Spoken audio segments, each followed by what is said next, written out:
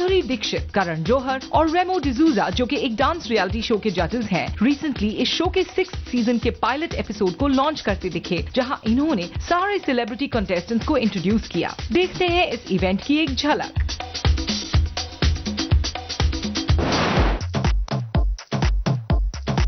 प्रियंका चोपड़ा, जो कि यूनिसेफ की गुडविल एम्बेसडर हैं, रिसेंटली इसके न्यू मोबाइल एप्लीकेशन को लॉन्च करती स्पॉट की गई। Priyanka interacted with the kids from UNICEF and shared her experiences with them.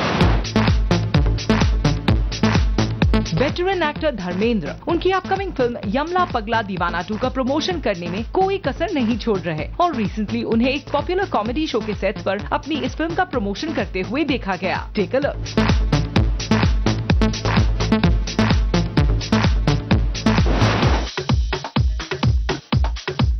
एक मशहूर फुटवेयर ब्रांड ने रिसेंटली एक फैशन शो के जरिए अपने लेटेस्ट मॉनसून कलेक्शन को लॉन्च किया और इस इवेंट को अटेंड करती दिखी एक्ट्रेस अदिति राव हैदरी। यहां अदिति ने मीडिया के साथ इंटरैक्ट किया और इस ब्रांड से जुड़ने पर अपनी खुशी जाहिर की। I think it's like a 75 or something year old company and it's associated with something that lasts and something that is dependable, and I think that is very good in a brand. When it's dependable and it's an honest, solid brand, I think that's a very nice thing.